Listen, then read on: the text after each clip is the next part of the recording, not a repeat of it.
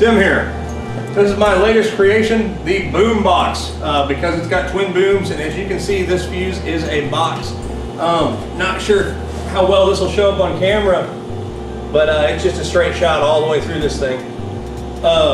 It's a massively huge fuse. It's probably about 4.5 inches square going across, and I think the total length from nose to tail on it is about 21 inches. You've got enough room to put, I don't know, bricks, 2 bottles of wine, you know, whatever you want to deliver. I've already done a maiden flight on it. Had to make a little bit of adjustments. It was flying tail heavy. Our friend Winston's out here today. He made me an adapter so that I can hook 4 2S batteries, 2,000 milliamps apiece. So we're going to be flying it on 8,000 milliamps. Just let that soak in for a moment. I should get some insane flight time.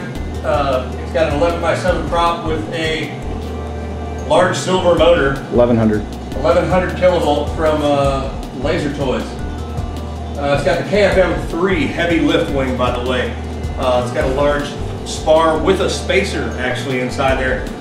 Wing span on this is 60 inches. Wing chord is 12. Let's go see what this thing can do.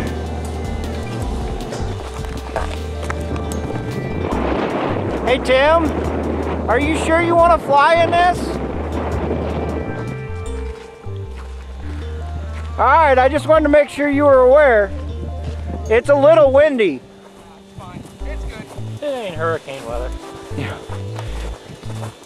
Oh, I need to add, my wife got me for Valentine's Day these wonderful HD sunglasses. They're sort of a blue blocker style lens. So I'm going to be testing those out today for flying. Just call him Roy Orbison. Yeah, I'm getting a lot of Roy Orbison comments out of these, but you know. They're stylish. Oh, it's a pretty woman.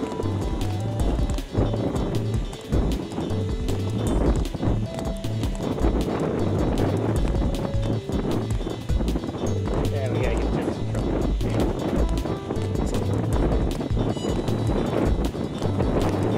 Get in here and get a look at this nose cone he's got built for this thing, for the battery door. Oh, we gotta turn that camera on too.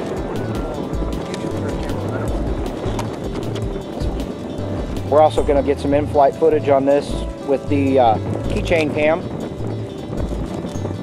We got a glorious EPP and fiberglass wrapped nose cone. And the entire fuse box is made out of 15 mil EPP.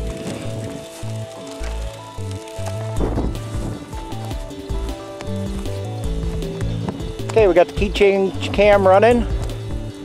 It captures some pretty nice video. Hopefully we'll get some nice flight footage. This has a lot more power than the maiden flight setup. I can actually feel the difference, so there's clearly more amperage available.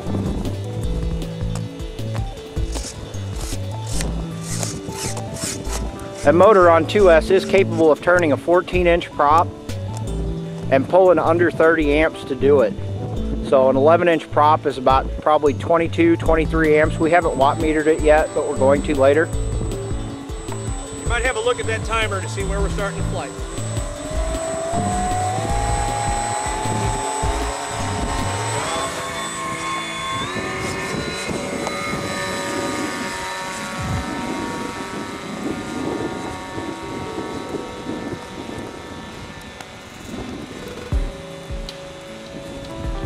Wow, that's pretty stable even with these windy conditions. That thing's rock solid. Yeah, it's doing great. It's on a controller at all.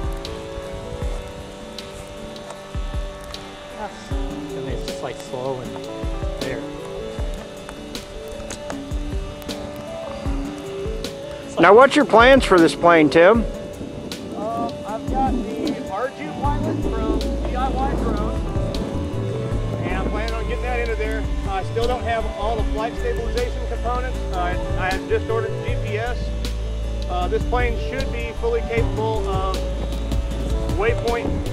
GPS waypoint mission by the time it's all said and done. So it's going to have a full autopilot, cameras, GPS, IR sensor.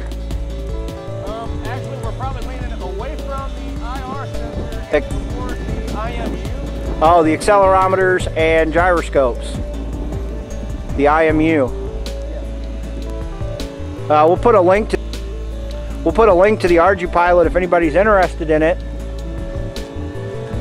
Lost the plane there. In the sidebar.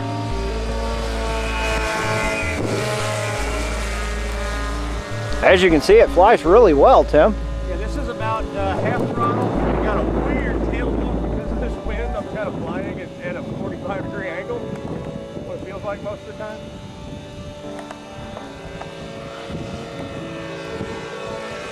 You need to add some color. Yes, it needs some color. It also needs a ham radio logo on the bottom. Yeah. There's that crab walk. I don't know if you guys can tell on the camera.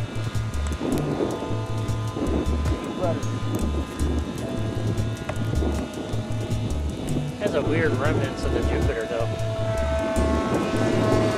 I'm not sure any station has ever flattered me so much.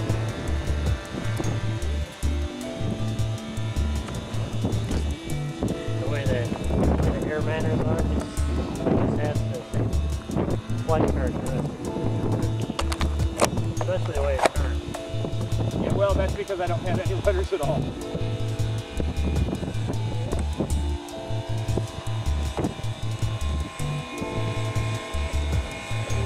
We're at 3 minutes in the air.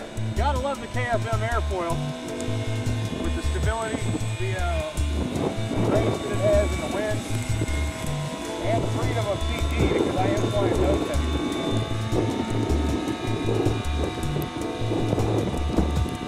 Yeah, I'm all back inside.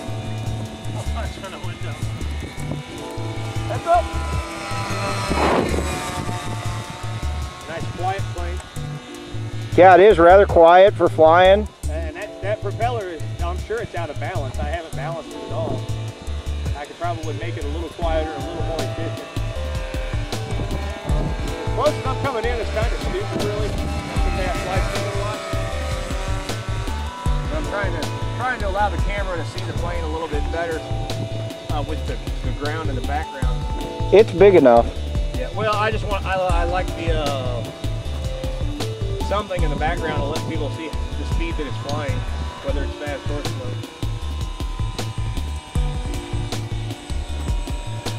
Oh, there you go. Or you know, maybe it's not moving.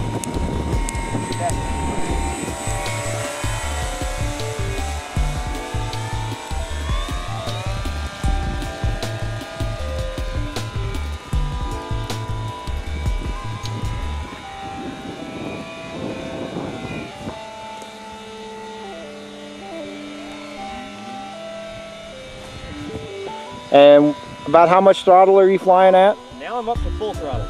Are you? Yeah, I think the batteries are actually going weak already. These are some old batteries that Paul had in the throwaway pile.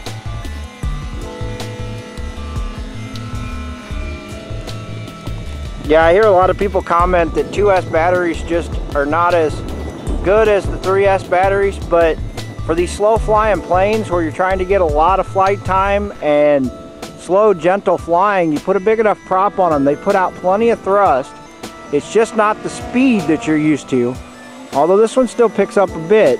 That was in a downward with a tailwind. climb, yeah, with a tailwind. But you know, they still put out plenty of power, plenty of thrust, I should say, and they just don't draw as much for amps. So you can get a lot longer flight times. You do have to go a lot bigger on the prop. Like I said, we can go, well, I don't know how much room he left between the booms, but theoretically that motor could go up to a 14-inch prop. I actually have 14 inches exactly.